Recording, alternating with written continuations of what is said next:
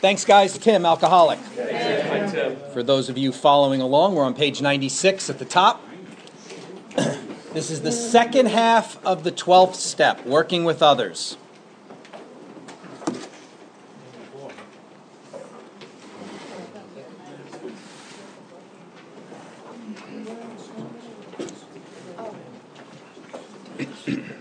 Do not be discouraged if your prospect does not respond at once. Search out another alcoholic and try again. You are sure to find someone desperate enough. That's a key ingredient, right? What are we looking for? Hopelessness. Hopelessness opens the channel. You are sure to find someone desperate enough to accept with eagerness what you offer. We find it a waste of time to keep chasing a man who cannot or will not work with you.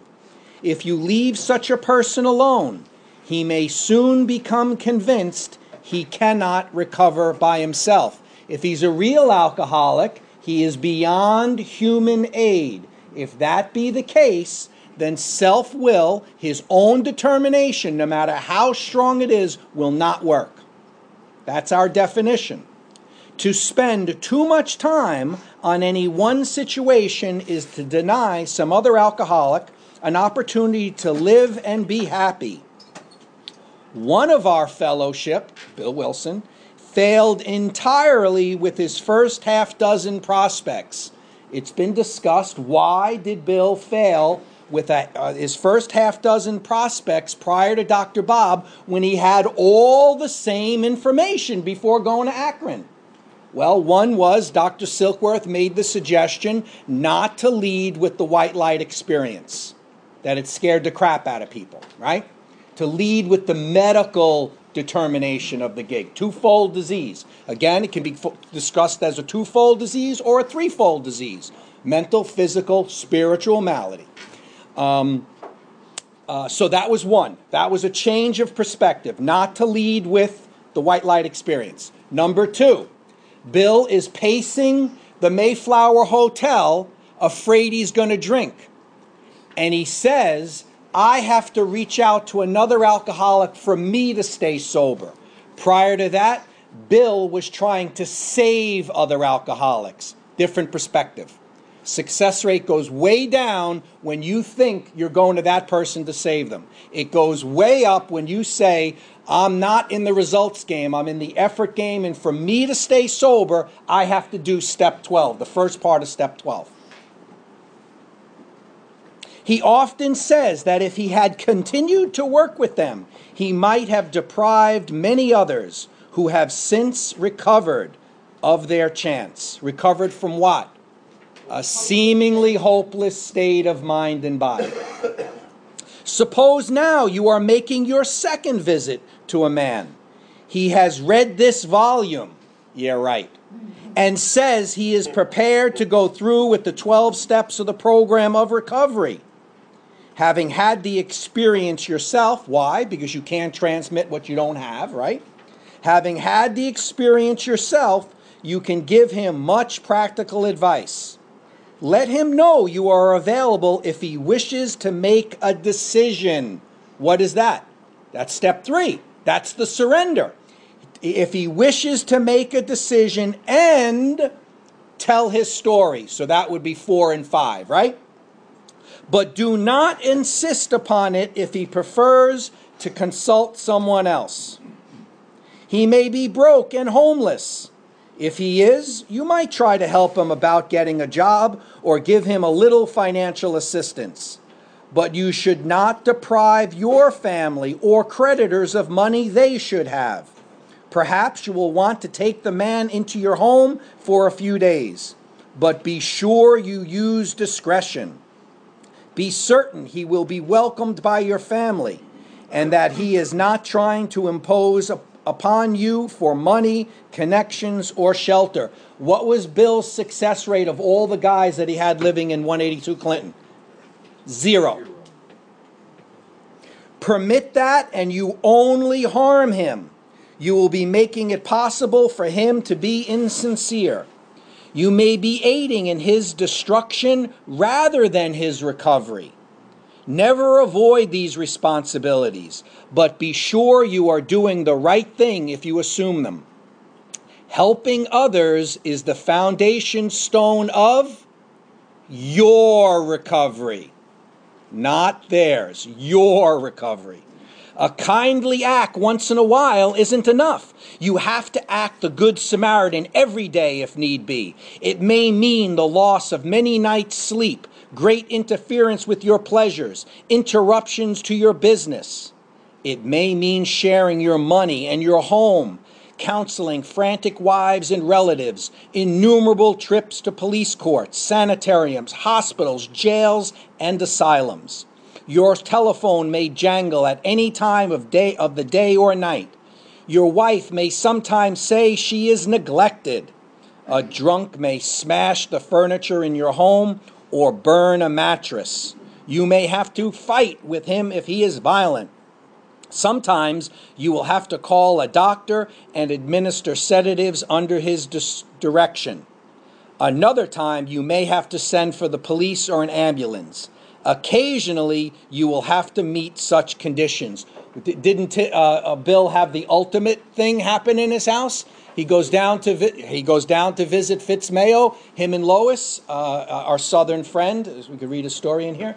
He goes down to visit him, and while he's gone, Bill Campbell, who's a Canadian-born former attorney, pro-gambler, played bridge for money, and he was actually, turns out he was stealing Bill and Lois's better clothing and hawking it. He committed suicide in their house while they're gone. He took the pilot light, put it out, turned the gas on, stuck his head in the stove. So these are the sorts of things that Bill were putting himself out for. And then I heard a great thing. A guy got sandbagged in a Saturday morning meeting, and he came up from Baltimore. And he said something to the effect of, if you're not being inconvenienced by AA, maybe you're not in AA. And to me, that means I just don't go to meetings for the sake of going to meetings. I go to meetings to meet a new person to help them. It's a completely different perspective.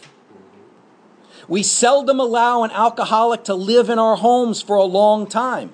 It is not good for him, and it sometimes creates serious complications in a family. Though an alcoholic does not respond, there is no reason why you should neglect his family. You should continue to be friendly to them. The family should be offered your way of life. Now, of course, this is written in 39, pre-Al-Anon, Al-Anon 1953. Lois is a co-founder, as is Ann Bingham. Ann Bingham and Lois Wilson are the co-founders. But it's making the point that Al-Anon is using the same steps, with the exception of the word alcohol isn't in step one. It's alcoholic. You are powerless over the alcoholic. So it's making the point here, the family should be offered your way of life. That's what you'd recommend to the family now, since we have Al-Anon, right? You guys are in pain, your spouse is not stopping drinking, that's okay. That's their gig. Your gig is you can go do this someplace else, right? You have your own work to do. Should they accept and practice spiritual principles, there is a much better chance that the head of the family will recover. And even though he continues to drink, this is important, life can't be circumstantial. Our happiness can't be based on circumstance. Watch. And even though he continues to drink, the family will find life more bearable. For the type of alcoholic who is able and willing to get well, little charity in the ordinary sense of the word is needed or wanted. The men who cry for money and shelter before conquering alcohol are on the wrong track. Yet, we do go to great extremes to provide each other with these very things when such action is warranted. This may seem inconsistent, but we think it is not. To me, that means it's an art. You run your plan by a couple of people, right? It is not the matter of giving that is in question, but when and how to give. That often makes the difference between failure and success. The minute we put our work on a service plane, so normally we talk about service in a very positive sense, like I do service. Here it's being used as a less than. Watch. The minute we put our work on a service plane, meaning just giving the person a hookup on a job, money, I'll come pick you up, it's this sort of lower level gig. The alcoholic commences to rely upon our assistance rather than upon God. He clamors for this or that, claiming he cannot master alcohol until his material needs are cared for. Nonsense. Some of us have taken very hard knocks to learn this truth. Job or no job, wife or no wife, we simply do not stop drinking so long as we place dependence upon other people ahead of dependence on God.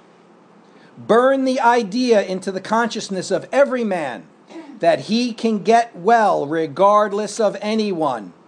The only condition is that he trust in God and clean house. Does it say have faith in God? No, that's implied. That's faith is in 1, 2, and 3. Trust is when you get active, 4 through 12. And you do 4 through 11 so that you can get unblocked to do good 12. Everything's about 12. So it doesn't say believe in God. We're past that. Yeah, I know you believe in God, but do you depend on God? Do you trust in God?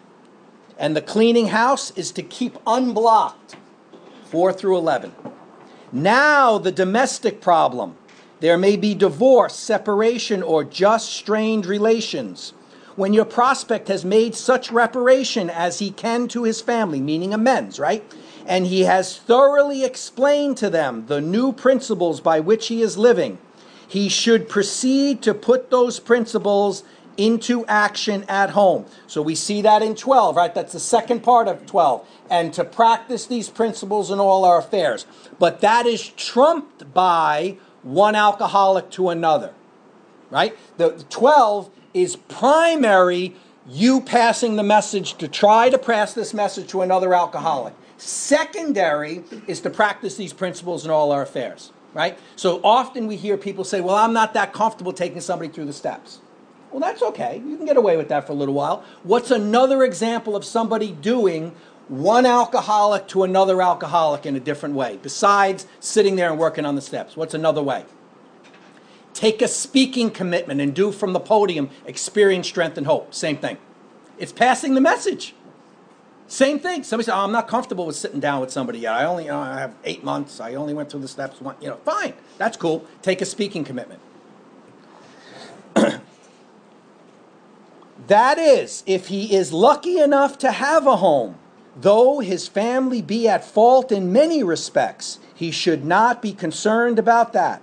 You don't worry about the other person. You're only worried about your own shortcomings.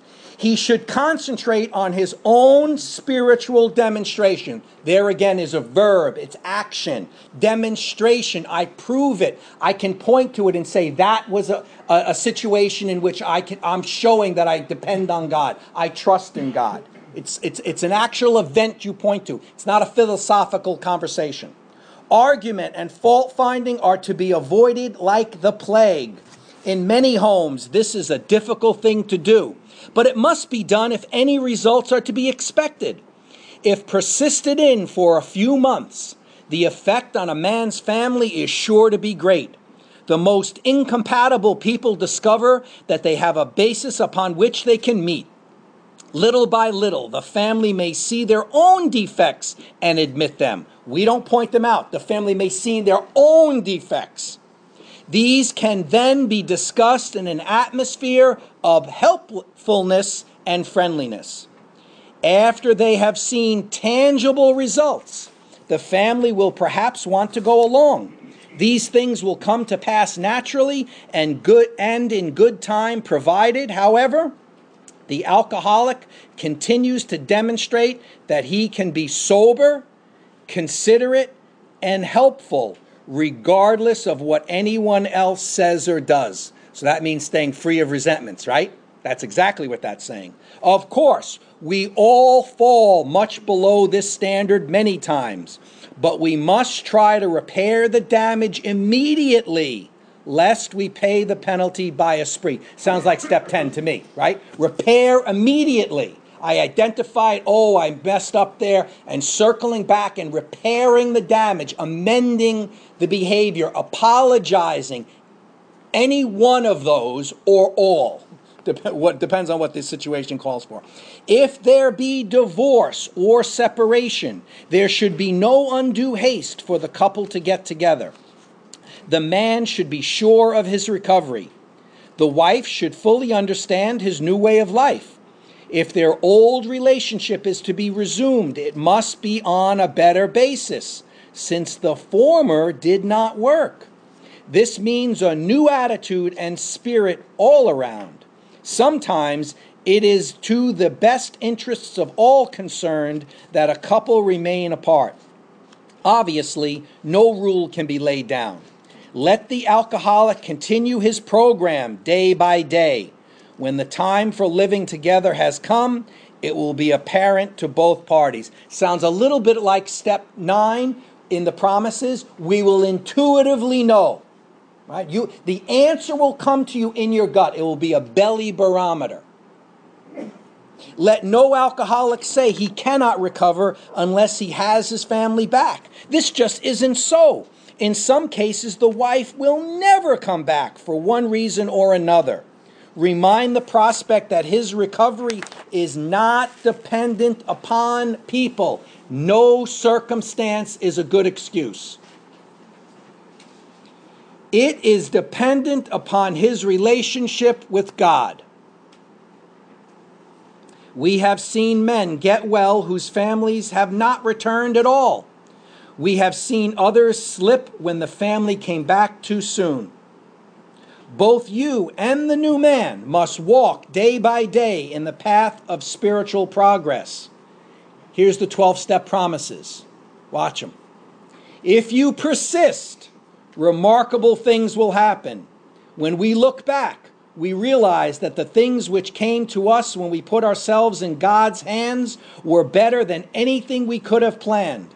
Follow the dictates of a higher power, and you will presently live in a new and wonderful world, no matter what your present circumstances! Exclamation point.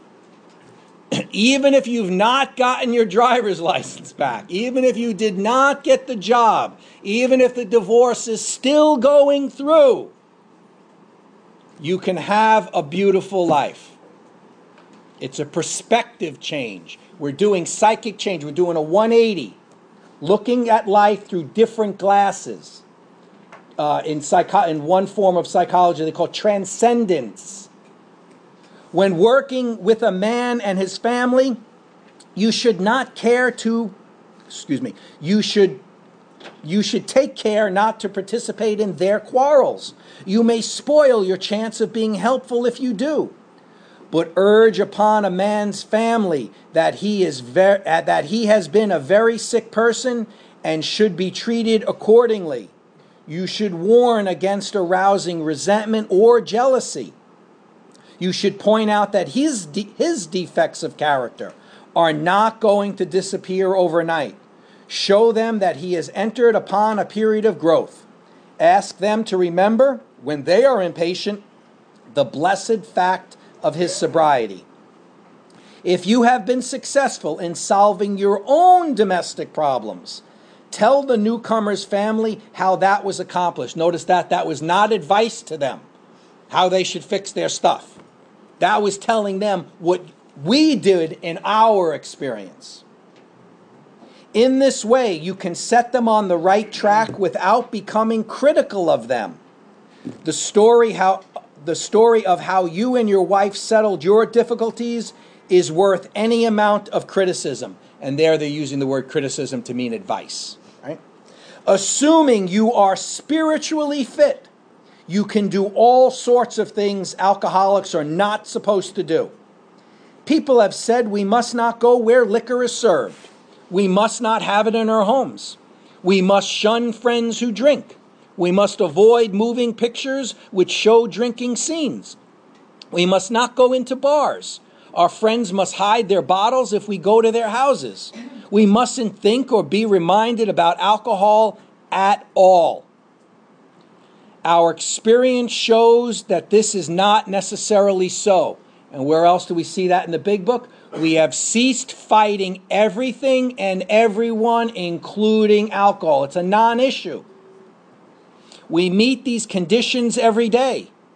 An alcoholic who cannot meet them still has an alcoholic mind. There is something the matter with their spiritual status. Now, I think that's very sort of cut and dried, and I think there's a lot of gray area that we could discuss on that one. One being, if somebody feels a little shaky, I wouldn't be so overly critical about their spiritual condition.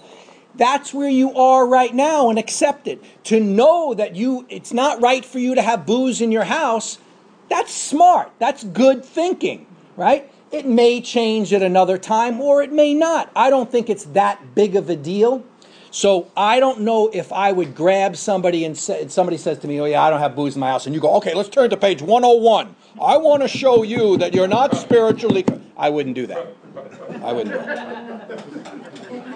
His only chance for sobriety would be someplace like the Greenland ice cap. And even there, an Eskimo might turn up with a bottle of scotch and ruin everything. Ask any woman who has sent her husband to distant places on the theory he would escape the alcohol problem.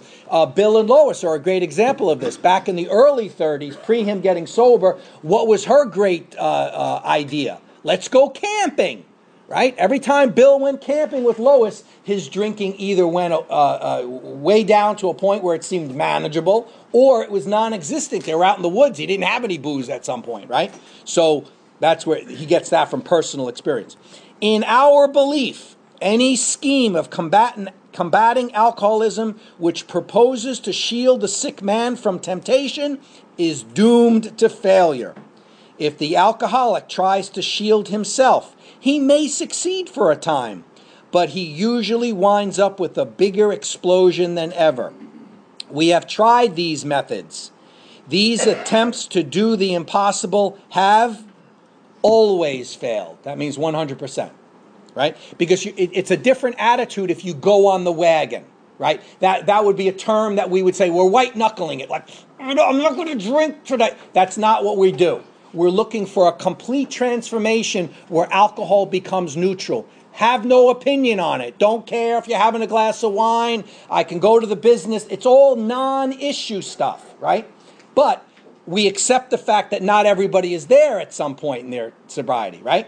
So I don't criticize for that. I'm just saying that we're not talking about giving up booze for Lent. It's not what we're doing. We're not what we're doing, right? It's a psychic change.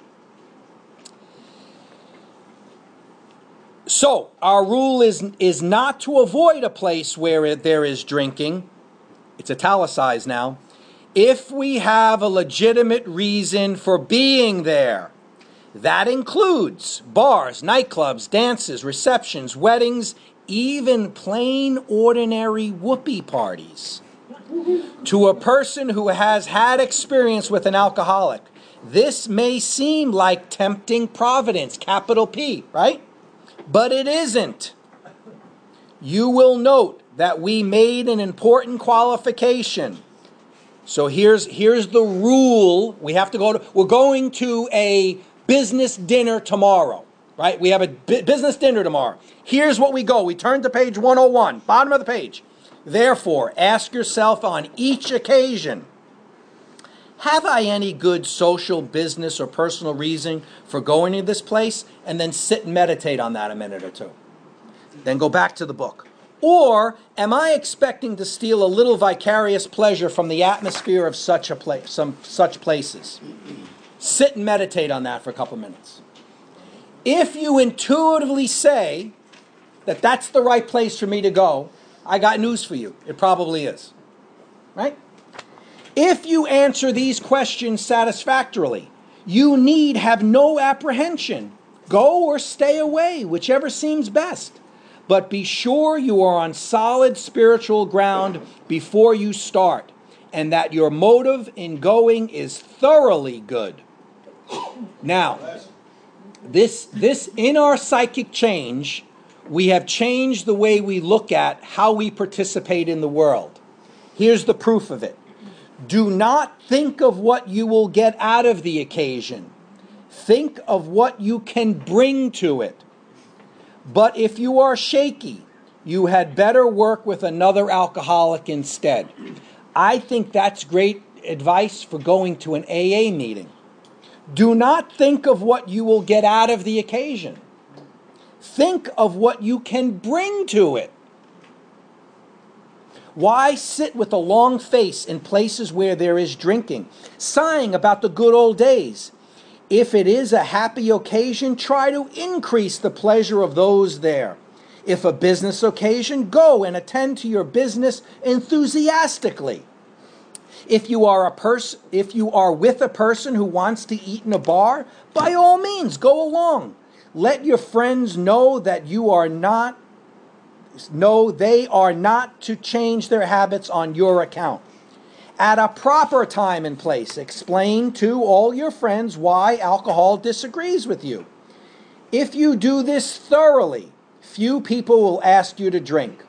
While you were drinking, you were withdrawing from life little by little. Now you are getting back into the social life of this world. Don't start to withdraw again just because your friends drink liquor. What's AA's position on booze? Neutral? None, right? We have no opinion on it. Have a blast. That was a guess, by the way. It was very good guess. It was very good. It was intuitive. So you intuitively know. Your job now is to be at the place where you may be of maximum helpfulness to others. So never hesitate to go anywhere if you can be helpful. Your job now is to be at the place where you may be of maximum helpfulness to others. So that means everywhere you go. CVS, everywhere. The gas station, everywhere. You should not hesitate to visit the most sordid spot on earth on such an errand. Keep on the firing line of life with these motives, and God will keep you unharmed. Many of us keep liquor in our homes. Who would be two good examples of that? Bill and Bob. Bill and Bob kept booze in the house. Many of us keep liquor in our homes. We often need it to carry green recruits through a severe hangover. Some of us still serve it to our friends, provided they are not alcoholic. So you saw that caveat, right? If you know somebody's an alcoholic and they came to your house, do not serve that person. It said it right there. It just said it. But some of us think we should not serve liquor to anyone. We never argue this question. We feel that each family, in the light of their own circumstances, ought to decide for themselves. So there's great advice, you know. So if I have actually some uncles that are alcoholics, and I might get up and serve a couple of drinks to the civilians in the family. But if I know somebody's got a problem with booze, it's just an obvious thing. I'm not getting up and serving the person. I'll let them do their own thing, right? I'm not serving them though.